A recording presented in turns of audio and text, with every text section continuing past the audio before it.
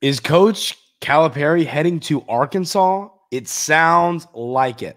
We're going to have that conversation right here on the Wildcats Today podcast. I'm your host, Andrew Stefaniak, writer and editor over at Wildcats Today, joined as always by my co-host, Carson Nash. Carson, what the heck? Chaos has ensued on the college basketball world. It's crazy. I don't even know.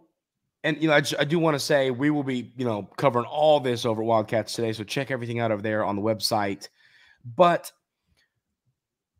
listen, it's crazy. I mean, Coach Calipari has been here since I've been in diapers. I mean, he got here when I was probably 8. So you can laugh. I know it's early, but you can laugh. Thank you. But all kidding aside, this is what a lot of Kentucky fans our age, Carson, that 23, 24, 25, this is all we know. This is all we know. And I will say this, and somebody, a little older than us, if anybody has a thought on this, I can't think of a more surprising coach hire in college athletics that I can think of that comes to brain immediately that just happened like this. I'm still in a state of shock from this. I was not expecting this. I don't think anybody was expecting this. Even KSR, it seemed like they were like, whoa, they were surprised last night. This was crazy. But now it looks like the Cats might need a new coach. So Carson, what are your thoughts on this? What was your reaction? Where's your head at? I was definitely shocked. I mean, especially after last week, Mitch and Cal getting posting that video on BBN Tonight of them being together and talking about how the relationship isn't bad and how Cal's going to come back and do these great things. So it was definitely shocking for sure. I just I can't believe he went within the SEC. If he would have taken and then, now the reports have come out. Coach Cal didn't feel supported. And, we've seen those reports come out. But, I just can't believe he's within the confines of the SEC. And I'll tell you this. I haven't seen the schedule. But if John Calipari is coming to Rupp Arena next year. We play them at home next year. Factually, we know that? We flip. Remember, we played there this year. It's always one you're or right. two. That's going to be one of the most anticipated college basketball games in a very long time. How much are the tickets going to be, you think? A lot of money. A lot of money. I think the point here is I get that he didn't feel the relationship, but this is just, why? Why go out and do what frustrates me is how he came out and we're going to change things. All that stuff during his radio show to really pump up the crowd, to give a State of the Union. I got this. Believe in me. Trust in me. Mm-hmm. I'm going to Arkansas. I just don't. And I agree. He shouldn't have on his radio show been like, well, I'm thinking about maybe going to Arkansas. You know what I mean? I'm not saying but Jerome Tang turns his job down. Chris Beard turns his job down and John Calipari goes, what? And I'm not, Eric Musselman, I think, built something pretty great there. I think Coach Calipari will have success at Arkansas. And I also think that this was sometimes divorce is a good thing. And I think this perhaps is what that was, And Kentucky needs a fresh start. I felt that we did, but here's the deal. It wasn't going to happen because Coach Calipari is sticking around. Now we're getting that. But what it's going to come down to, Carson, and then give me any final thoughts on Calipari in this situation, but where do we go from here? That is the very important conversation. And lastly, this is not, I think this is about as official as it can get. I want to add, if he comes back, if he comes back, that would be even crazier than him going. So while it's obviously not like Arkansas basketball hasn't tweeted, welcome Coach Calipari, it sounds like it's just about everything but signed. But so Carson, who do we go get? Yeah, my short list, I think Mitch definitely has to make a splash hire here. I think this honestly, it was a perfect divorce in my opinion, because you avoid the buyout, so you save $33 million, and you pretty much let Cal walk. So So if you're going to hire a coach, you can buy out the whoever you want to go and get. But my short list kind of looks like my first call, of course, would be Hurley from UConn. I would make him tell five times. And you think, what do you think he will say? I think he's going to say no. I'm torn. I agree with you. I'm torn because I mean we could up his salary by $4 to $5 million. We could. Yes, we could do that. And that's a lot of money. And it's Kentucky. So like, I don't know, both those things. I would say Hurley, I'd put it at 40%. I'd say 40% chance, a little under 50. But then I would shoot for Nate Oats that's my number one after Hurley. I would call Nate right after Hurley. Yeah. And then if that doesn't work out, I've heard that Billy Donovan is actually interested in the coaching job. I would go after Billy D. So I have a Nate Oats question for you. And once again, it's funny because this question is going to sound silly because he was just in the Final Four. But do you believe in that system and what he does? He loves the threes. Do you believe in that?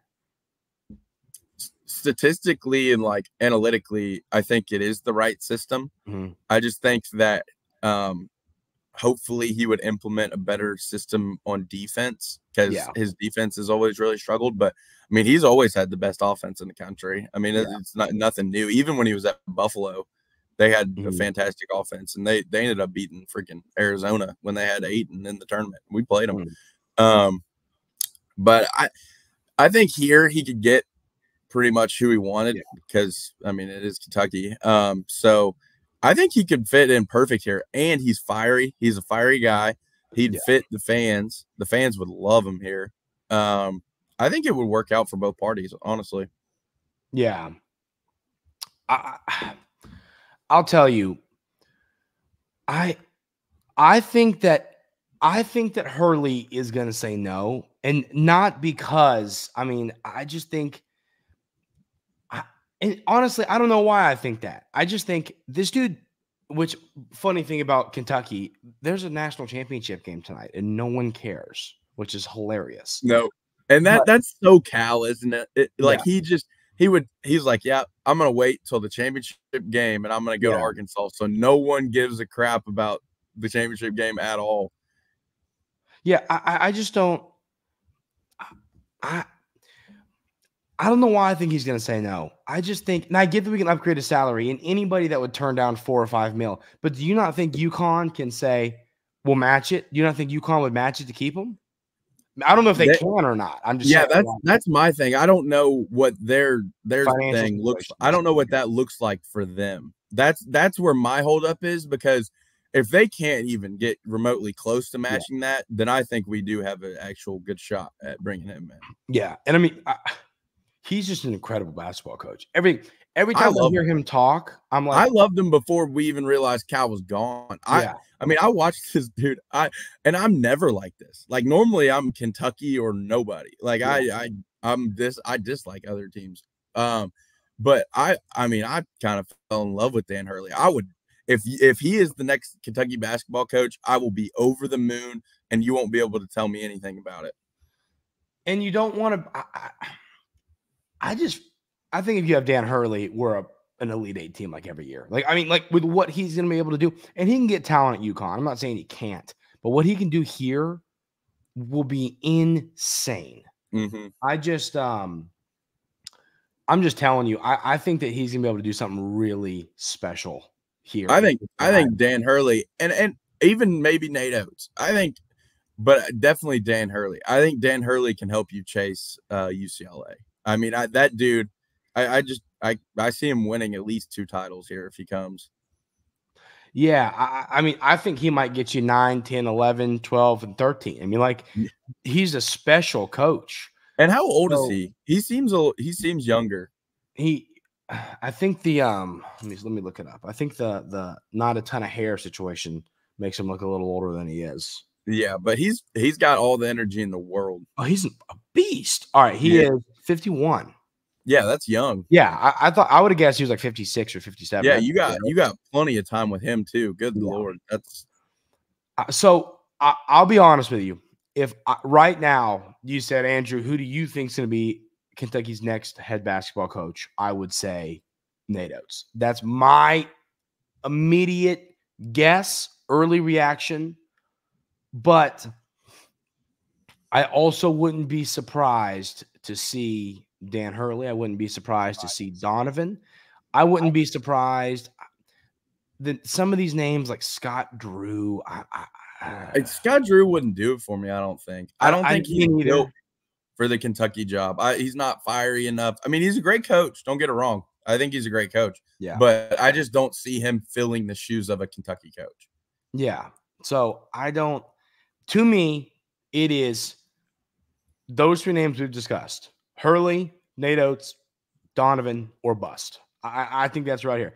If you make one of those three hires, I am over the moon. If it is anybody else, unless there's a name that you can think of, Carson, or anybody wants to leave a comment, anybody else, I mean, it's not like I'm going to like punch a wall if – I mean, maybe I would punch a wall if they hire Scott Drew. I mean, it's just because I'm with you. It's like he's a good basketball coach. We can't be like, well, he's awful because he's not. But is he? Yeah, he's won a championship at Baylor. Yeah, Kentucky's job is different than a lot of people. You know, a lot of people need to understand it. This is not. There's expectations here that need to be met. You have to recruit at the high level, which shouldn't be hard. It should be pretty simple to sell this vision. But I think it's those three names or bust for this team. In my opinion. I got a question for you, Andrew. Hear me. I mean, hit me. It's early. Who has a better record next year, Kentucky or Arkansas? You know, obviously we'll have to see how it shakes out, but I think. Well, I'm just saying, as of right now, knowing, now, yeah. Well, I'll tell you this. And we'll have another show about this. If I had to guess, I think every Kentucky commit's going to go. Maybe Travis Perry will stick around just because he's the hometown kid. That'd be the only one. You know what I mean? I think I saw some reports that Arkansas has already reached out to these kids, which first of all, is that even like? No. The report was that the Kentucky staff was calling and recruiting the kids to Arkansas. Yeah. So maybe that's, so I think you're going to lose a lot of those guys. And then like what happens with a Big Z, a DJ Wagner, you know what I mean? And a Du Fiera, what happens? And you know what's funny? I wouldn't say I'm more confident now, but it might seem that way. I think I'm almost more confident that Reed comes back now. Interesting. But interesting because I don't know. Reed ain't going to Arkansas. I don't, you know what I mean? No. I don't think that ain't happening. That would be the most painful thing ever. No, but Reed's here for the front of the jersey, trust me. Yes, exactly. But I guess, and if you look at this, okay, Nate Oats, right? He's got 2 5-stars. He had 2 McDonald's All-Americans. Like, and then if Nate Oats comes here, I mean, look, we have a Final Four roster. Yeah. I mean, they return almost every single player from that team. Is Sears back? Sears is back. I mean, yeah, I don't it just would depend if like that Rylan Griffin, does that kid go to the NBA? But my point here is Nate Oats, whether it was with some of his Alabama players, his recruiting class at Alabama, or the portal, will fill a roster. He's proven that. Hurley, same thing. I don't know much about who Hurley's got committed, but he will fill a roster, and one that I'll tell you this right now. If you get Hurley, Kentucky wins more basketball games than Arkansas next year. I don't think it's conversation. Like, no disrespect to Coach Cal, but I mean, this dude, what has he done in the last 5 years? I'll tell you what, if we get Hurley, I remember how young I was when Cal became the head coach. I actually went to his little induction ceremony. I was in, I think, like diapers, maybe into 2nd grade, 3rd grade. I would have the same juice I had for Cal if we got Hurley. Yeah, I would be jumping up and down, losing my mind. I feel good about Oats too. I feel good about Donovan. I would feel great about Oats too. Hurley is here. And those names, and then there's more names, but Hurley is. Once again, I would go up and talk to her. The worst she can say is no. Call him 100 times. Now, I wouldn't take that advice. But with Hurley, call him 100 times. Make him say no. So call her 100 times. You might get blocked. Yes. That was not the advice I was spreading around. Yes. But that's what I would do. That's what I would do is I would go after his. I mean, pursue Hurley hard because he is going to be. And I think Billy D would be a great hire too. The only questions I have with him is he left college basketball because he didn't like the whole recruiting landscape. Yeah, some people don't.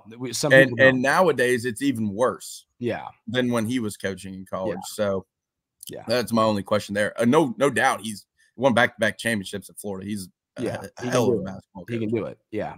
Yeah. So I mean, with the information we have now, I mean, we'll have an episode when a candidate is zeroed in on. We'll have a show when we have a coach. We'll talk about what happens to the players. We'll be busy individuals this week. But Carson, any other thoughts on this situation as we sit right now? I'm no longer eating Tyson chicken nuggets. Those are completely out of my diet. Yeah.